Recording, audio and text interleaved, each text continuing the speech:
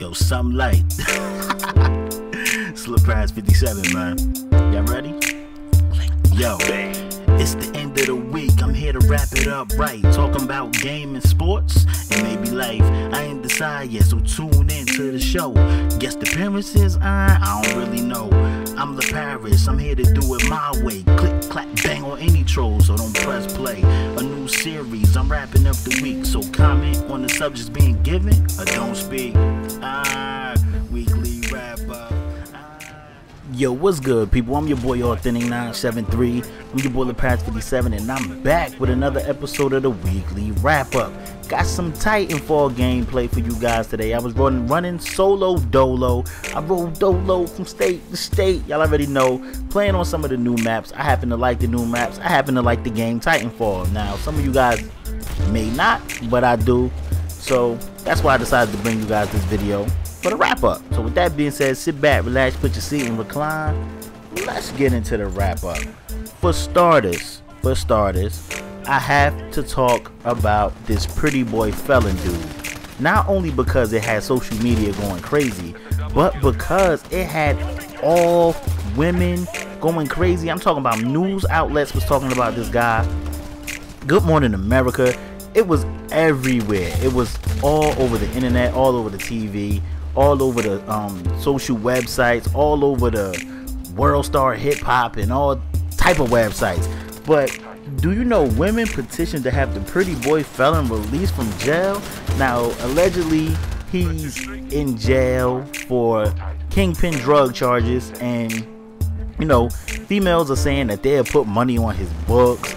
They petitioned to have him released from jail, saying he is too pretty, too cute to be in jail. Light-skinned dude with like blue or gray eyes, whatever.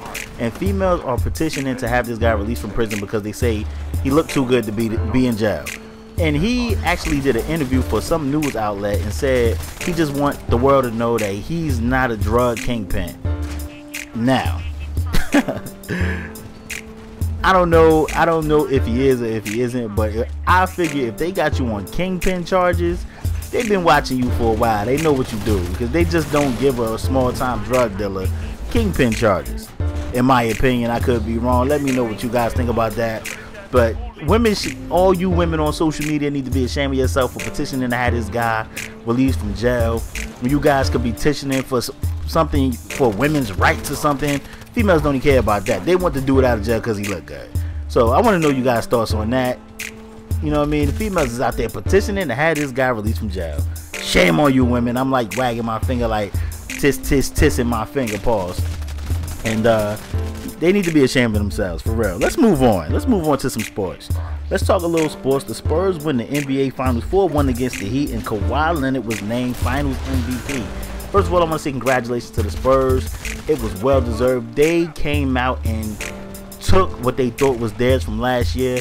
And poor LeBron, I know y'all hate LeBron. Y'all probably seen my Do You Think About the Big Three. But in my opinion, I don't think it's LeBron's fault. A lot of people always blame it on LeBron. They don't say anything about the rest of the Heat. It's LeBron.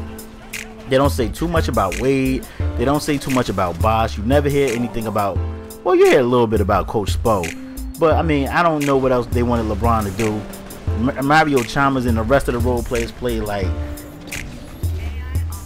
shit. They were so chicks in that series.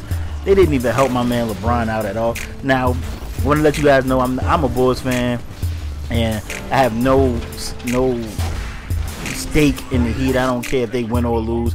Neither the Spurs. I'm a Bulls fan, but the Spurs deserve to win. They was the better team, man. They definitely was the better team. But peep this, speaking of being a Bulls fan, Melo tells the Knicks that he will opt out, and I just read on Twitter just now that Melo is talking to people in Chicago about how's the lifestyle. So, you know, it's a lot of rumors going around saying Melo want to go to Chicago, the Rockets, maybe Miami. We have to wait and see, but I'm hoping he comes to Chicago because we need his scoring. The new releases and some gaming news. The new releases this week is definitely Sniper Elite 3. That comes out on June 27th. And the Transformers that come out on the, I want to say the 24th. So let me know if you guys are picking up them games. Another thing, You know, it was a lot of rumors saying, should Patty Mills stay or go for the San Antonio Spurs? Should he, you know, leave via free agency, or should he re-sign with the Spurs?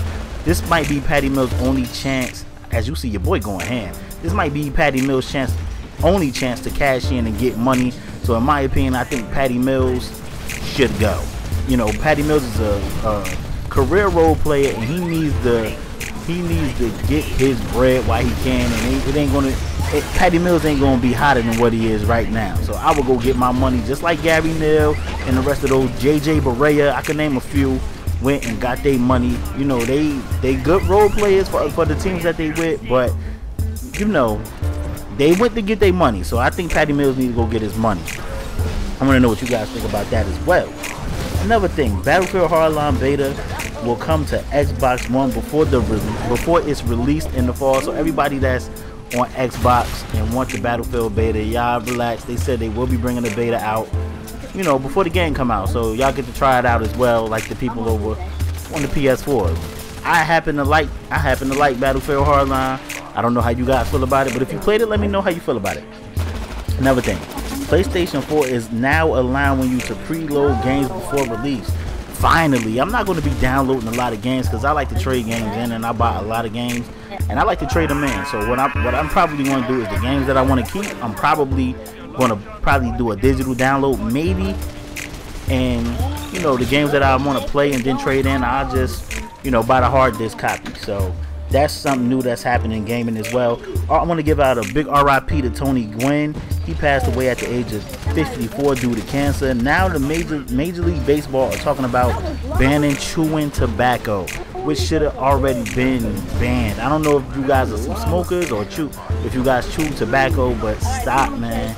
Smoking is a terrible habit, and you guys need to, if you do smoke, you need to stop. It's a nasty habit, and it causes cancer, and you can get lung cancer. Tony Gwynn actually had cancer in his saliva gland from chewing tobacco. Like, he had cancer in his saliva gland, excuse me. And by the time they found it, it was too late. And you know, he was a phenomenal baseball player, and it's sad to see him go at 54 years old, man.